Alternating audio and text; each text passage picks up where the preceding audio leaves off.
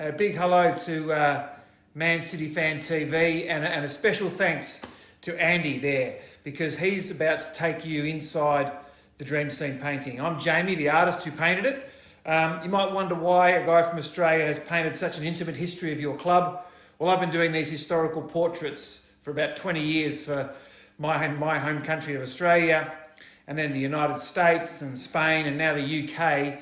But I've specialised in putting together these paintings that have players from all different eras in together in one moment in time, like every fan's dream come true. I'm a football fan, an ex-professional footballer in Australia, so I understand what a community means to the club and what the club means to the community. So it's been a great delight for me to produce this, particularly because my dad was born just outside Stockport in Cheadle Hulme.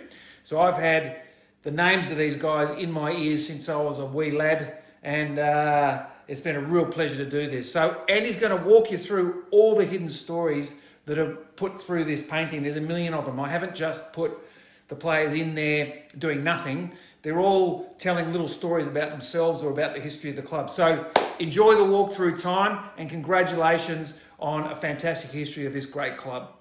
Hi guys, it's Andy from Man City Fan TV. Slightly different video today. It's nothing to do with sort of transfer news and things like that. What it is we're going to discuss, and I'm going to show you. You may have seen it before. It's the wonderful piece of artwork that Manchester City commissioned the international renowned sports artist Jamie Cooper to do, charting the club's history. So I'm going to show you some images. I'm going to show you there'll be lots of images in here. I'm going to show you the main painting that he did, and this is the one, and I'm sure you've already seen it on some of the news outlets, and also he was around at the match at the weekend against Newcastle talking about the actual prints and things for sale. So anyway, this is the main image, and this is called Dream Scene. Now this particular painting, this is a 3-meter oil on canvas, and it contains 31 different figures, which I'm going to talk about, and hundreds of different images that's took well over a year to create. Jamie was an ex-professional footballer from Australia, and after he retired, after the last 20 years, or over the last 20 years, he's been creating some absolutely incredible pieces of artwork on different sports, anything from Aussie rules through to football, lots of other different areas of sport. So what I'd like to do is I'd like to go through and look at and break down the actual main images and backstory behind how he came to include the individuals that are on there. And I'm sure there'll be lots of debate, which I think he said himself, of there are players who are missing, there are players who some people might believe shouldn't have been in there, and you know, images, people like Dennis Stewart, for example, Andy Morrison, many other City players, but he couldn't fit everybody into just one particular painting. So the club were heavily involved in discussing who should be in there as well, and it's painstaking work, and I guess you'll never please everybody. But what I'd like to do is just go through the actual painting and just highlight who is in there, why they're in there, and then have a look at some, you know, little specific things that Jamie's put in there that are relevant to that particular person. Now, if you go on the Man City website, you'll also be able to look through these images on an interactive booklet, which is really, really interesting, and you can also purchase that, and more details about that will be at the end of the video. So if you have got enough money and you want to purchase one of these oil on canvas paintings, I think the cheapest one is around about £500, and it goes up. But if you consider just the work and effort that's gone into creating this, and so you can imagine having this hung on your wall, it's certainly going to be on my list, my Christmas shopping list. So I'll be pushing this video towards my wife as soon as it's out. So anyway, we're going to go through, I'm going to have a look at the booklet, and we're going to have a look at what the booklet contains and a little bit of the backstory to who is in there, why they're in there, and then some just little hidden little gems there that are relevant to that particular person. Okay, as you can see in the first image, there's an introduction in the booklet, and then the first sort of main images within the booklet that they focus in on from the main oil painting is, and I'll read these out because there's lots and lots of information. The first one is consistent assistant, and this is about Kevin De Bruyne, and it talks about his assists and how he's the assist king, etc. Next to him in the image is it says the rise of women's football, and in there is our women's football captain, which is Steph Houghton. And then next it says the prodigal son returns, and of course that's Shaun Wright-Phillips. So it gives a little bit in the booklet, in the catalogue, it gives a little bit of background history as to why these individuals were included in the actual painting. Now in this particular image here, this shows you obviously one old ex-player and obviously one current player, and that is this one's called A Moment in Time, and that is Sergio Aguero, and it's obviously referring to the 93-20 moment where he took his shirt off and went running around the side of the pitch until he was absolutely jumped all over by the rest of the players. But one thing just with this particular image, if you focus in closely with his shirt, what they've actually done in the label there that's sticking out, they've actually put 93-20 in reference to his goal against QPR. And then obviously we've got there in the background, we've got Uwe Rosler, and a great little piece about Uwe and the fact of how he was adored by Manchester City fans, and then his battle with cancer. So he's considered a club legend. Now in this next image that in the booklet, what it's titled as is "Cometh the Hour, Cometh the Man," and this is about Yaya Toure. And it talks here about his most important goals, etc.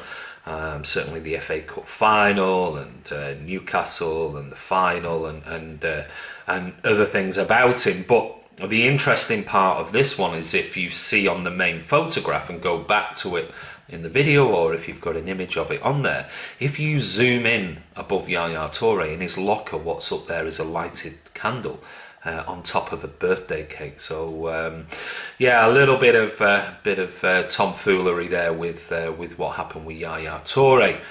We've also got in the image we've also got Richard Dunne, and a really nice piece about Dunny, and it actually talks. If you see the image, you can see above there where it's showing a little trophy in his locker. There are 8 red cards because he still holds the record for the most Premier League red cards for anybody at one particular club. So again, a nice little reference there, and it's great to see Richard Dunne actually in the painting. In this particular image, what you've got is the legend that is Georgie Kincladze, and he was obviously at the match, the Newcastle match, at the weekend on Saturday, and I think Ray put out some photographs with him and a video as well in our videos after the actual match. Now with Georgie Kincladze, again, Twinkle Toes is the caption above him. But if you notice, just underneath him, his foot locker there, you'll see some ballerina shoes.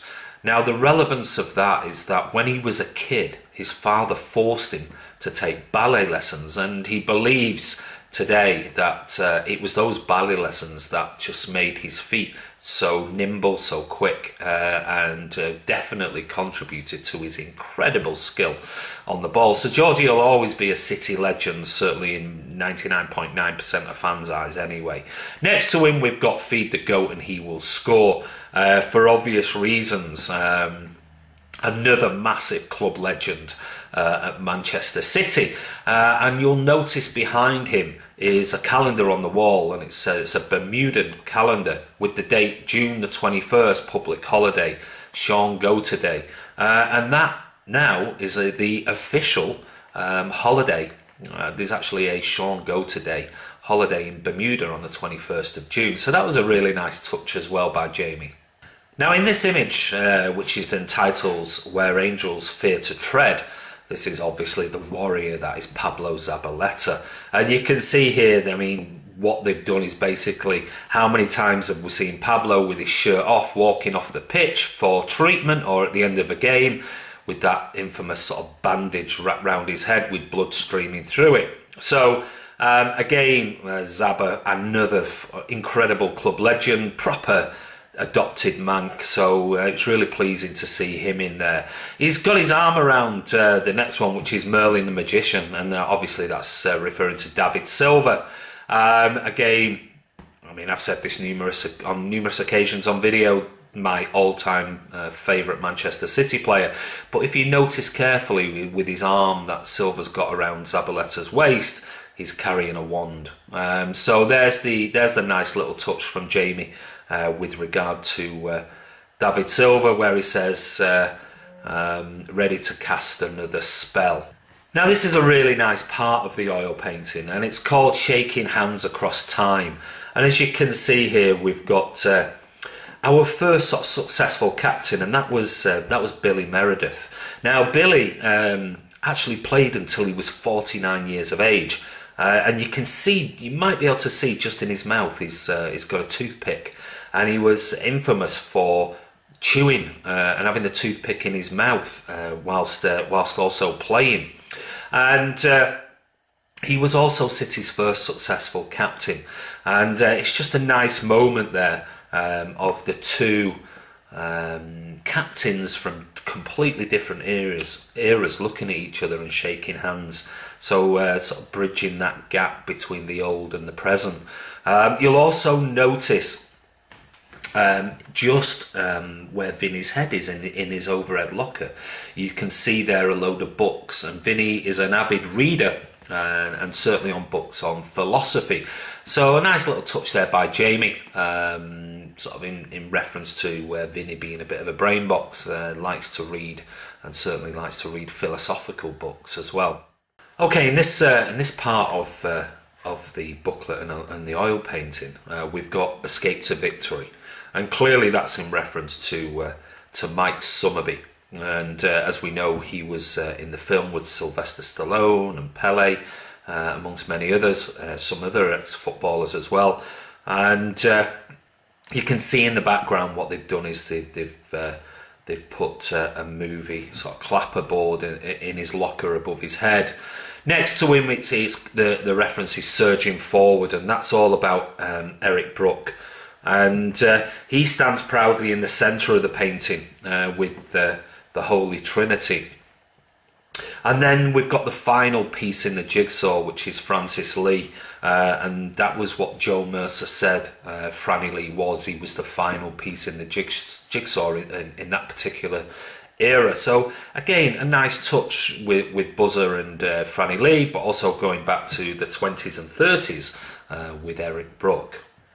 In this next image here, three different players. We've got, it's termed Let's Get This Party Started, and we've got Paul Dickoff with that infamous celebration stance. But if you notice in the background, what you'll see is his 1999 shirt from the infamous game against Gillingham. We've also got Joe Hart there with his bottle of champagne and his war face, and that's mainly taken from the 2014 Premier League title win. And then below, what we've got there is obviously we've got Nijinsky, we've got Colin Bell, and what he's doing is holding a crown, and that was when a fan ran onto the field and actually gave him a crown. And that actual crown still resides today in the National Football Museum. So go along and have a look at it. This is a nice one, and some people have actually said, well, why isn't Manuel Pellegrini involved in this? Well, I mean, who knows? But there's four particular characters. Obviously we've got Big Mal, Malcolm Allison, with his usual coat and fedora hat, making everybody laugh. We've got Pep Guardiola there, clearly quite open to having a good laugh with Mal. We've got Bobby Mank there, and obviously with his infamous blue and white scarf.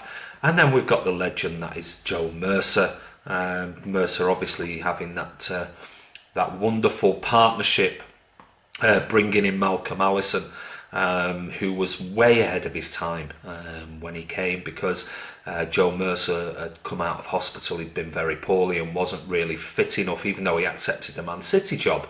Wasn't really fit enough to look after the team on a full-time basis, but had the genius to bring in Malcolm Allison as the coach. I really like this particular image in the painting, or this part of the painting. This is obviously titled Skip, referring to Tony Buck, holding up the 1969 FA Cup with his two mates. We've then got Mr. Dependable, which is Alan Oakes, and Bill Shankly actually said of him that he was the absolute perfect role model for footballers. So great praise there from a footballing great. And then we've got our Nelly, Neil Young. The reference in this particular part of the image is, you can see he's got the red and black striped scarf on, in reference to the 69 FA Cup final, and also the European Cup Winners' Cup in 1970. So yeah, it's a really nice part of that, and it's probably one of my favourites in the whole pictures. Now with this one, this is back to our goalkeepers, and then the infamous they don't make them like they used to. Well, this obviously is referring to Bert Trautmann, and if certainly for younger Blues, if you don't remember who Bert Trautmann is, or you've not read much about him, go and read up on him. And what a career! I mean, he was part of the Nazi youth, came over and was in a prisoner of war camp, and eventually went on to play professional football. Now you can imagine, certainly somebody being part of the Nazi war movement, then actually staying in the UK and becoming a professional footballer not long after the war, must have been a very difficult time. But his bravery was demonstrated, and you can see here in the image he's holding his neck. He was knocked unconscious in the '56 FA Cup final, but the physio or some help came on with a wet sponge, the magical wet sponge, and basically he continued playing. And days later it was revealed that he had a broken neck. So you can see there also he's got his foot up on a bottle of champagne, so probably deserved it after playing the rest of the match with a broken neck. And then next to him you can see there laughing and joking, and it's in good hands, and that's the other goalkeeper from before Trautmann, and that's Frank Swift. They said he had hands the size of frying pans, but they said he had healing hands. So sadly, after his footballing career, Frank Swift went on to be a News of the World journalist, and sadly died in the Munich air disaster. So it's great of the club to actually recognise Frank Swift in this particular painting. This one's actually entitled Born Blue, and I think it's fairly simple. City legend Mike Doyle. As you can see here, he's got the 76 League Cup balancing on his head, but if you just notice on his right forearm, you can see he's bleeding, but he's bleeding blue blood. Born a Mank, proper Manchester born and bred, ex-City player, and current legend of the club. So it's great to see Mike Doyle in there as well. Going back to the keepers again, and we looked at Bert Trautmann and Frank Swift. Well, sitting next to them in the main painting, we've got Big Joe Corrigan. And it says, for whom the bell tolls, and what he's holding there is obviously the bell that was infamous, certainly in my era going, and sitting pretty close to where she was the bell that used to be rung by Helen Turner, who sadly passed away a few years ago. But you'll also notice just in the background, in his locker, he's got a sprig of heather, and she used to give Joe a little bit of heather before every game that he used to put into his glove as a good luck charm. In this image, which is quite funny, I mean, just the smile, it says speak in your mind, and you know, his smile just used to, anytime you see him, he always looks like he's happy. I mean, and it makes everybody laugh, and he's always joking around, certainly when he was at Manchester City, and that's obviously club legend Micah Richards. Now, what you'll see in this particular photo here is he's holding a bar of soap, and obviously that, for those who don't know, the younger generation, is holding that bar of soap because after his he was only a kid and he scored that goal, that last second goal, and he then went on in post-match interview and he swore, he said the F word, to which his mum said that she should wash his mouth out with a bar of soap. So that's why he's laughing, and he's got the bar of soap in his hand. And then also what he's got there is he's got like a little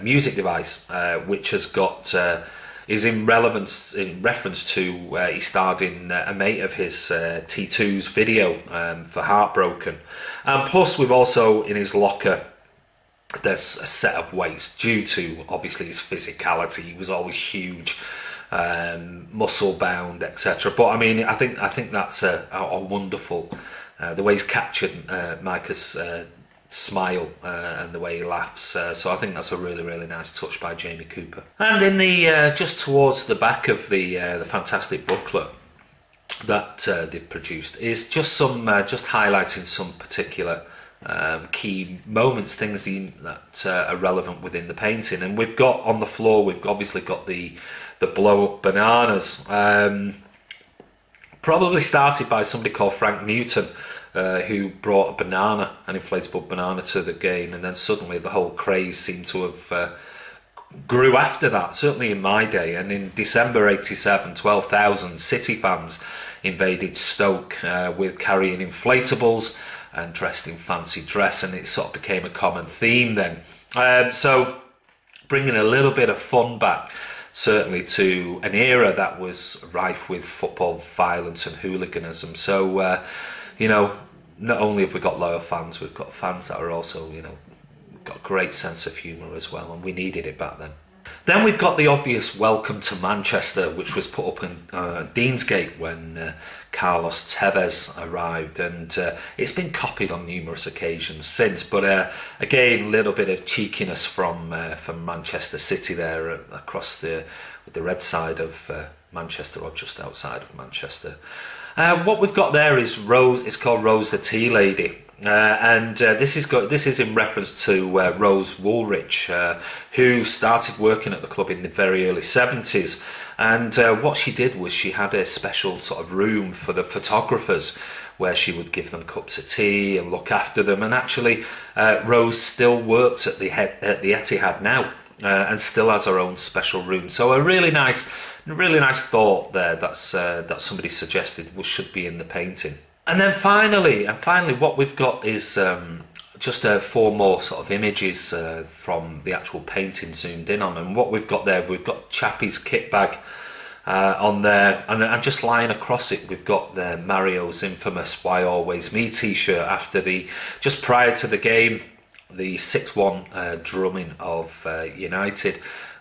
Obviously, he'd had a few friends round, a bit of a party, and fireworks were set off in the bathroom, causing about £30,000 worth of fire damage to his rented property.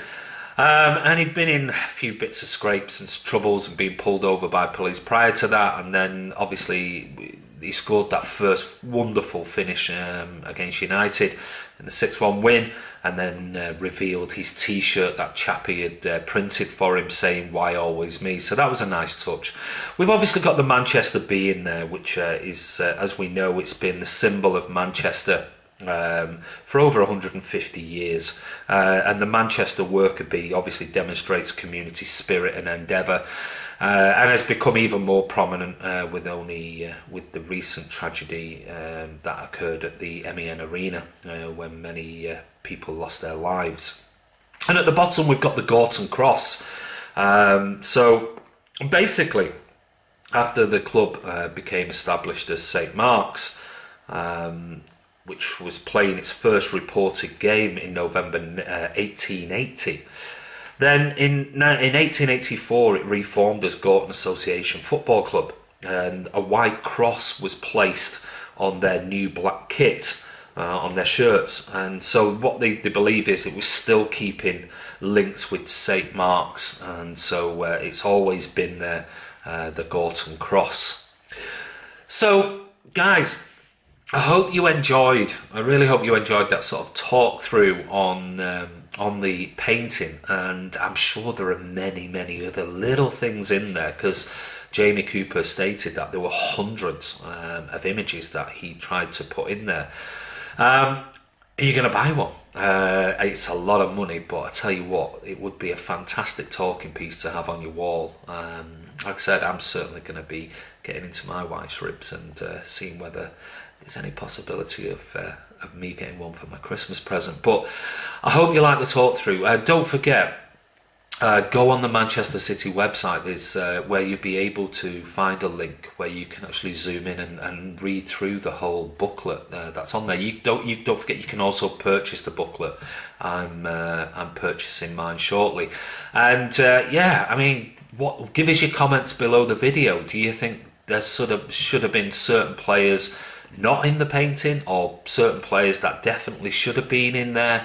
It's gonna be a personal choice, I guess, and I'm sure that Jamie couldn't, and the club couldn't fit every single person in there, but I think he's done an absolutely wonderful job. And yeah, I mean, it's a great sort of look through our history. You know, that history that certain the fans of Club Stoke seem to think we have. Well, this painting it proves that we do. And so anyway, guys, this is Andy from Man City Fan TV. I hope you enjoyed the video. Don't forget, please subscribe, click notification, and comment below the video, and we'll see you soon.